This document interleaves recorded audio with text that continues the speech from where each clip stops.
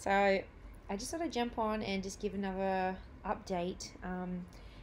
We're day 5 in Carnivore and doing so well so far.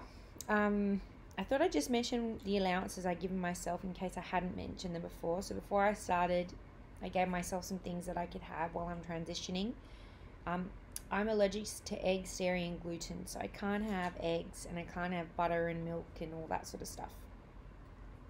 So I've given myself MCT oil as an option for extra fat. I've given myself some spices, some herbs like coriander, mint, basil if needed.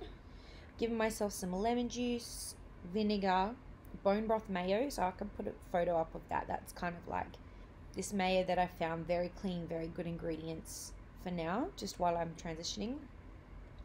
Mustard, nuts, this sort of plant cream, which is not the cleanest of ingredients, but it's low sugar versus the almond milk that I'm also allowed to have at the moment, which has got some sugar in it. And some coconut cream, which I have for my probiotic yogurt that I make. So they're kind of my allowances at the moment. So this week's been interesting because I had a cycle the last 2 days, so navigating that has been interesting. In fact, I actually haven't been too tired, which is also something that I noticed. And then the cravings have not been too bad, but yesterday I did one of my other allowances was cacao, and I allowed myself to have some cacao powder with some milk blended, and I kind of added some peanut butter. It didn't taste the most amazing, but kind of satisfied any craving for chocolate or anything. That's my daughter coughing in the background. So that was this week. Yeah, so I guess one of the things that I'm just paying attention to is for improvements wise is my skin. I've suffered from eczema a lot.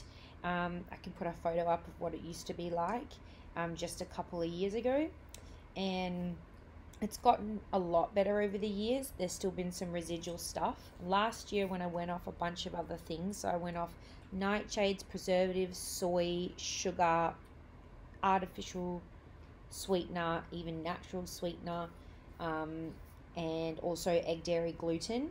I noticed that I got better, but I then found out that sorry, my daughter's coughing, I was just checking on her.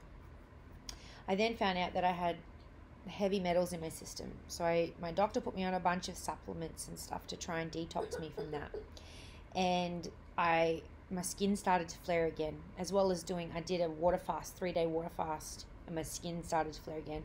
I had some other health things going on last year, which I may or may not share, but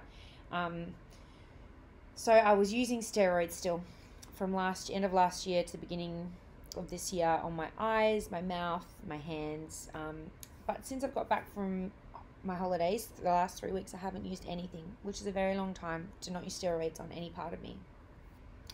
That's unusual, but also wonderful. And so what I'm noticing in my eyes here, they're typically quite red. That's gone down heaps. Usually they're quite dry, red, itchy, swollen, like get very sore.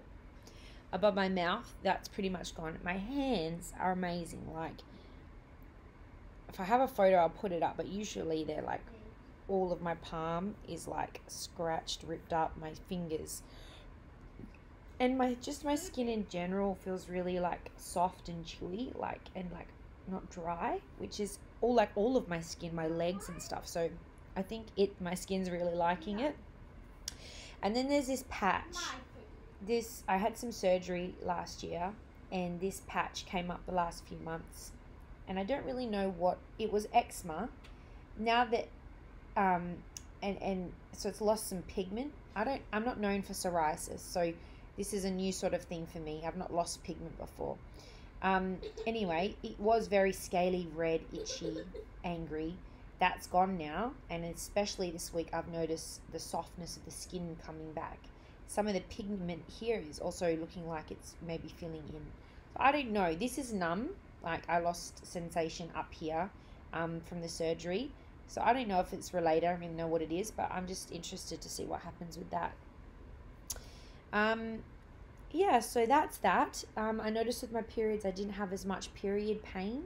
I didn't take any Panadol this period. I don't usually get heaps, but I always at least take one lot of Panadol on my day 1 or 2. So that's been good. My lower back pain has been very minimal, basically none, which I usually always get with a cycle. And what else have I noticed besides my skin? Yeah, my energy levels have been okay. Like, I haven't really had any massive highs, but I haven't had any massive lows. So considering I've cut out all sugar and carbs, that's mostly, that's interesting. Yeah, I guess with the electrolytes, I didn't really feel like I needed much this week.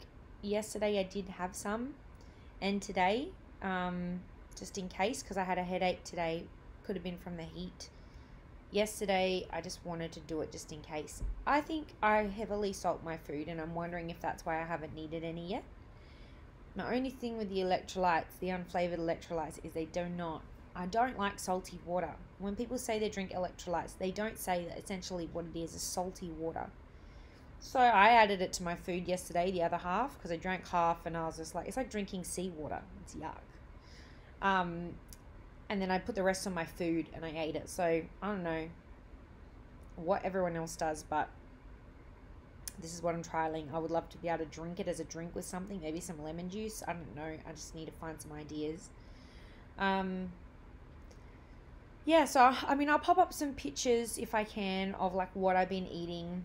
I've been trying to have, my mum suggested I do a few different proteins in a meal, so that as I get used to just eating protein, so I don't get bored with just like steak or just chicken, or just, I've been trying to add like steak and some squid, or chicken and some prawns, or like stuff like that. And I found that's been very helpful. I haven't been bored, or I haven't had any meat aversion this week, which is good because I really like vegetables and I really like fruits. I was really concerned that I was going to get really very quickly over the high protein. Learn about space? Sure. Yeah. I'll also pop up here. I mean, I've got a conference coming up, and so trying to find things I can eat during the day that don't need a whole lot of reheating is interesting for me. I came up with a little list of how I was going to do it, and so I'll put that up. Today I went out to a cafe and I took my tuna mix with tuna mayo mustard and my chicken crackers that I made, which my mum actually made for me. She developed a loaf, a bread loaf for me, eggless, with chicken flour and chicken mince. And then I turned them into little like Melba toasts, and they were so good just to have on the go, pure protein, and actually they're filling, like they felt very nutrient dense. Like I got full off that, which is just one thing that blows my mind, is how full you get off of small meals of protein, like compared to the other meals I'd have with protein and everything else around it. I'm just checking my list. Basically, I think that's my update. No, this is what else I wanted to say.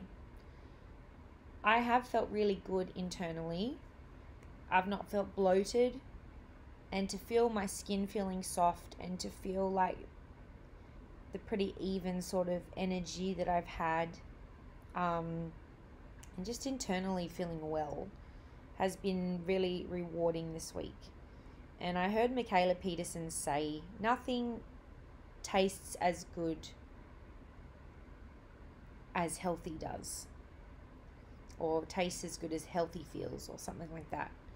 And I just really resonated with that this week. And even though I want the access to some of the foods I was eating right now, it's just good to be reminded that feeling this way, like I really need to feel better. Like when I sleep at night and I turn, can you go? What I was saying was, when I sleep at night, I'm constantly turning because my sides get sore from lying on them. and it's more joint pain in my hips and stuff. When I sit on the floor, I feel the joint pain a lot, and I find it hard to sit, and in my knees and stuff. And I just really want to feel better. I want to have no more joint pain, and I want to be able to move and play with my daughter and just not be restricted. And I've had a lot of health things over the years, and it's tiring.